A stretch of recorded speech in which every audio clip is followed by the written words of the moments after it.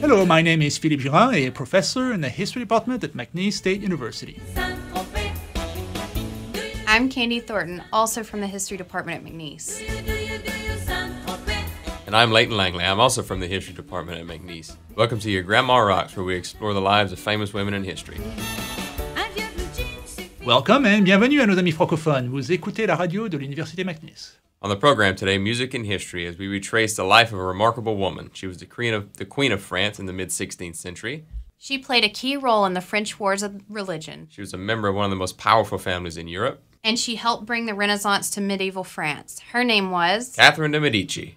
Before we get into the details of her life, let's start off with a song. It's a royal song, Somebody to Love by Queen.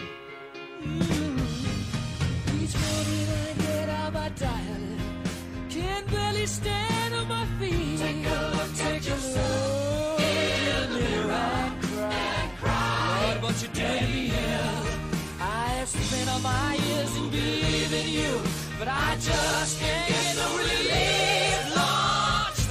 Somebody, ooh, somebody, can anybody find me somebody to love? Yeah.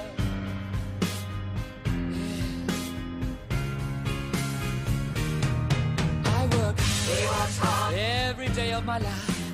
I work till I ache my bones. At the end of the day, I take home my holiday. Oh, tired out, my knees not right away. Till the tears run down from my eyes. Oh, somebody, ooh, somebody, can anybody find me somebody to love?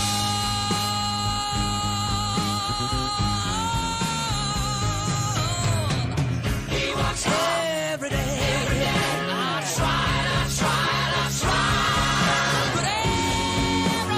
Put me down, they say I'm gone crazy.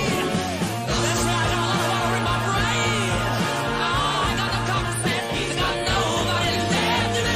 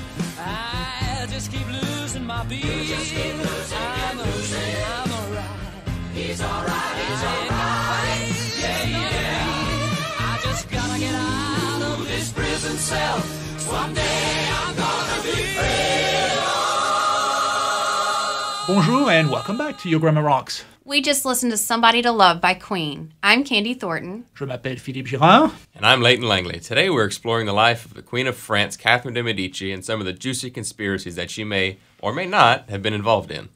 How about we kick things off with a little bit of background information? Sure thing. Catherine was born in April of 1519 in Florence, Italy.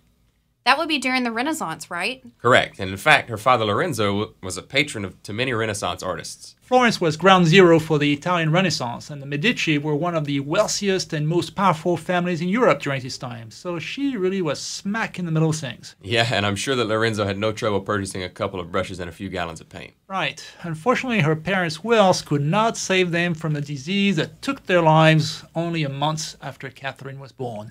She grew up an orphan. All right, Dr. Girard, we're trying to keep things light here. Believe me, we've done worse on the show. We've covered rape, genocide, cannibalism, incest. We've done some pretty horrible things. We even did British history once. I've seen it all, trust me. All right, moving on then. Grim as her parents' demise may be, it played a key role in her marriage to the future King of France. Really? How so? Well, Catherine was eventually placed into the care of Pope Clement VII. What does a pope have to do with her marriage to a future king of France? Well, many noblemen from across Europe were trying to have Catherine's hand in marriage. So when Francis I of France proposed that Catherine marry his son Henry, Pope Clement VII gladly accepted the offer. And so, with the pope's blessing, they were to be wed. How sweet. In 1533, at the young age of 14, Henry and Catherine married in France. I'm 21 years old, and the thought of getting married right now makes me nauseous. Don't overdo it. Marriage is not that painful. I don't want to be rude, but aren't you divorced? Wow, that hit the mark. Now, I'm the one feeling nauseous. Well, so back to the teenage bride then. Right. Catherine married in 1533, but she didn't become queen until 1547. Was that when King Francis I, or François I, her father-in-law, died? Yes, and actually her husband had an older brother also named Francis who was the rightful heir, but he died from getting a fever after a game of tennis. Who knew that a routine game of tennis could prevent you from ever inheriting the throne? Such a pity. There's actually a bit of conspiracy surrounding his death. As we will soon find out, Catherine is often found in the thick of things when it comes to conspiracy. What was the conspiracy around her brother-in-law's death?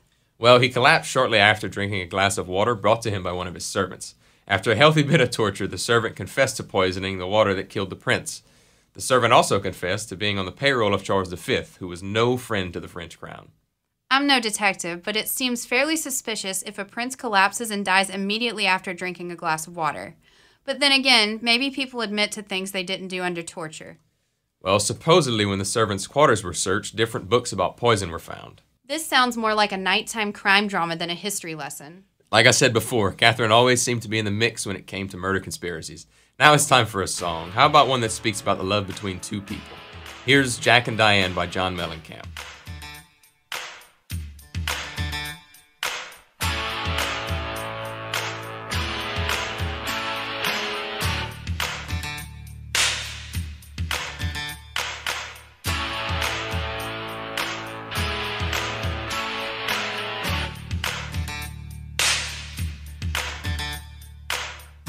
Little ditty about Jack and Diane, two American kids growing up in the heartland.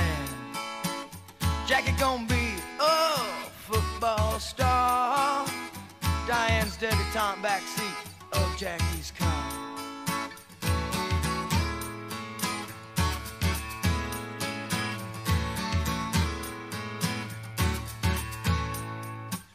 Sucking on chili dog outside Taste Freeze. Diane sitting on Jackie's lap, got his hands between her knees. Jackie say, hey Diane, let's run off behind the shady trees. Dribble off those Bobby Brooks, let me do what I please. Say, oh yeah, life goes on long after the thrill of living is gone. Say, oh yeah, life goes on long after the thrill of living is gone. To walk on.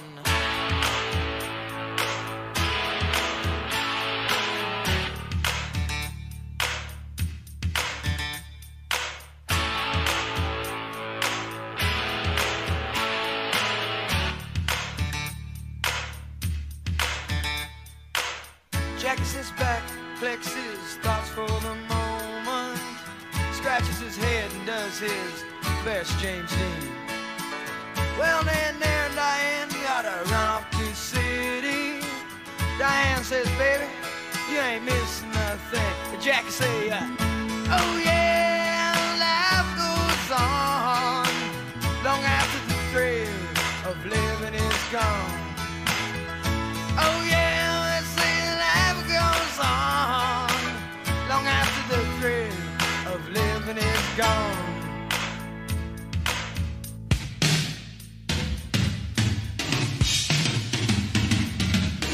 So let it rock, let it roll, let the Bible belt come and save my soul.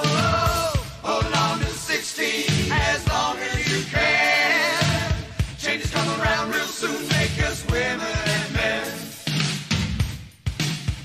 Welcome back. I'm Laiton Langley, co-host of Your Grandma Rocks, your favorite women's history show on KBYS. And I'm Candi Thornton. Et je suis Philippe Girard. Vous écoutez la radio de l'Université McNeese. We just listened to Jack and Diane by John Mellencamp. Shame he didn't name the song Henry and Catherine, though that doesn't have quite the same ring. I'm also not sure if John Mellencamp is well versed in the life of Catherine de Medici either. But let's get back to the conspiracies. Sure thing. So the main job of a queen in this time period was to produce heirs for the throne. 16th century society has a reputation for not being very progressive when it came to women's rights. Or most centuries, for that matter. It gets worse than the idea of women being nothing more than wombs, trust me. Catherine's husband was not affectionate toward his wife at all. In fact, he cheated on her and had a child with his mistress. This only piled on the pressure to produce an heir. Did Catherine have trouble getting pregnant? As a matter of fact, she did. The topic of divorce was even discussed because she was unable to get pregnant. Or in a Catholic country, annulment. Please tell me she did not suffer the same fate as the wives of Henry VIII in England? Fortunately, she did not. She was able to keep her head secured on her body. She did, however, try several different home remedies to get pregnant. In 1544, she gave birth to a son and named him after King Francis. Well, she must have been rather relieved, as well as her husband, because now he had the heir he was hoping for.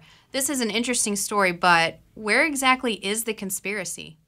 Catherine's not the key player in the conspiracy. She's more the subject of it. During this time period, women were often subject to suspicions of witchcraft. Right, and some of the suspicions included ridiculous things like being left-handed or your neighbor getting sick. Catherine was suspected to be a witch by some people because of her inability to have children, which all normal women did. Not having kids was unnatural and may be proof of witchcraft. Assuming someone is a witch because she can't have children seems to be quite a leap. I agree, but as usual, context is key. Catherine's interest in astrology didn't help her case either. Sure, but once she had children, the suspicions must have gone away, right? If only. The public attitude resembled the type of story you see in a supermarket tabloid. The title would have been something like, Queen or Witch, our beloved queen cannot bear children. Is dark magic to blame? The 16th and 17th centuries were really the high watermark for witchcraft accusations.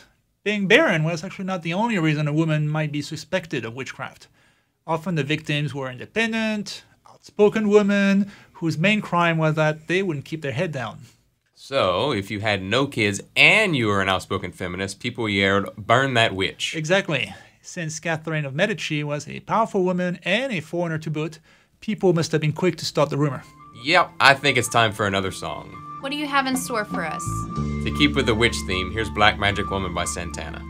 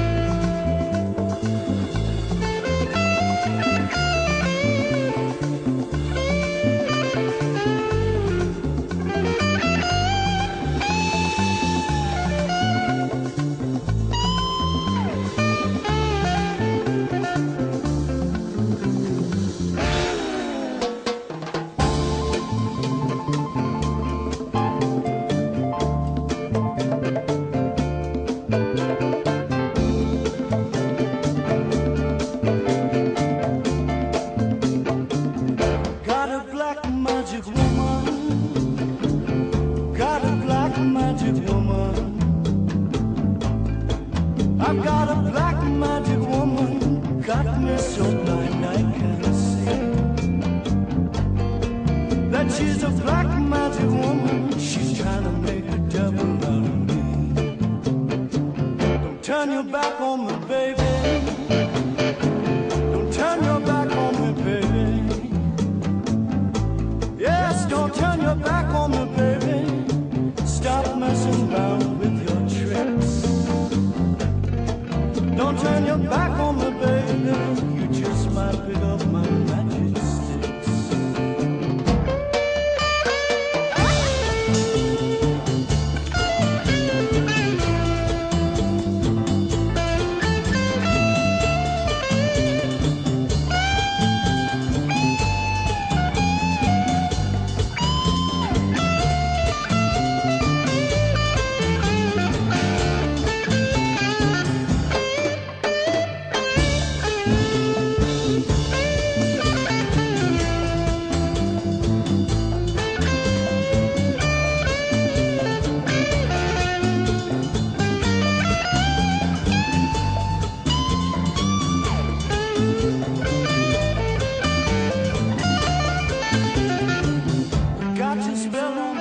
Bonjour à tous and welcome back to Your Grammar Rocks on KBYS. This was Black Magic Woman by Santana. Je suis Philippe Girard. And I'm Laiton Langley. Today we're covering the life of Catherine de Medici, the 16th century queen of France, and we're focusing primarily on her tendency to be involved in conspiracy, or at least to be accused of being involved. Now it's time to move into another conspiracy that our beloved Catherine de Medici was involved in. This story is a bit more evidence-based than the gossip you may hear in your average 16th century beauty parlor. This is about Catherine's involvement in the French Wars of Religion, particularly the St. Bartholomew's Day Massacre. What exactly was her involvement? Well, we have to backtrack a bit to the days before the actual event and give a little background for those who aren't familiar with the French Wars of Religion. I can't believe there are people out there who aren't familiar with the history of France, but go ahead. Setup is always important. To keep it simple, the French Wars of Religion were essentially a struggle for power between the Catholics and the Huguenots, aka the Protestants. These wars of religion lasted roughly from 1562 to 1598. Including the St. Bartholomew's Day Massacre in 1572 when thousands of Protestants were stabbed to death all over France. Right, and in the days before the massacre, Catherine's daughter Margaret was set to marry Henry III of Navarre, who was a Huguenot. Which is to say, a Protestant. Right, Henry's mother accepted the offer of marriage on the condition that her son stay a Huguenot.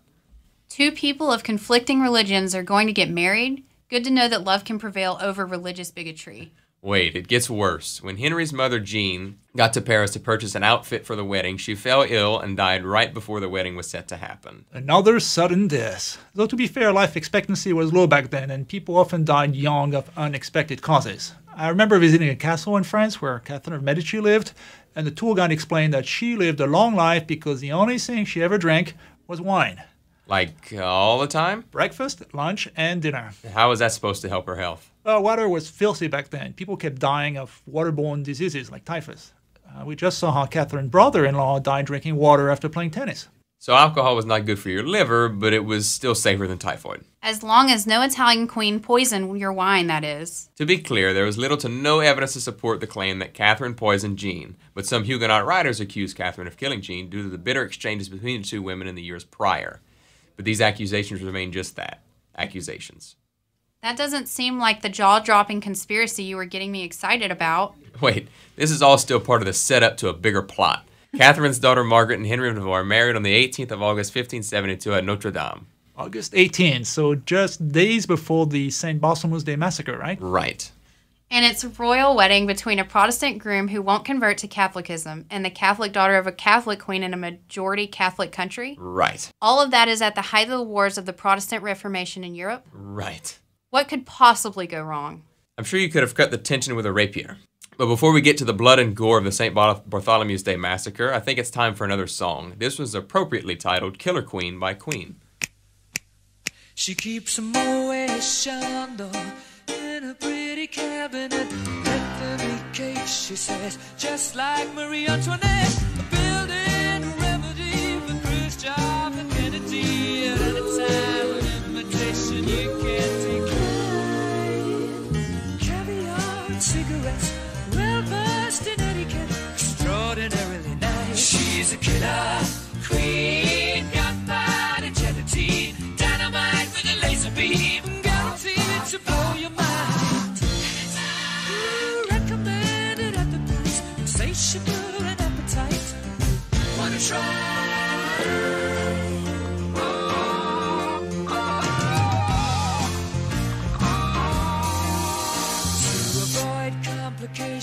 She never kept the same address. In conversation, she spoke just like a baroness. Middleman from China went down to Geisha Minor. Then again, incidentally, if that way perfume came naturally from Paris. Because she couldn't care less, fastidious and precise. She's a killer queen, gunpowder gelatine, dynamite with a laser beam, guaranteed to blow your mind.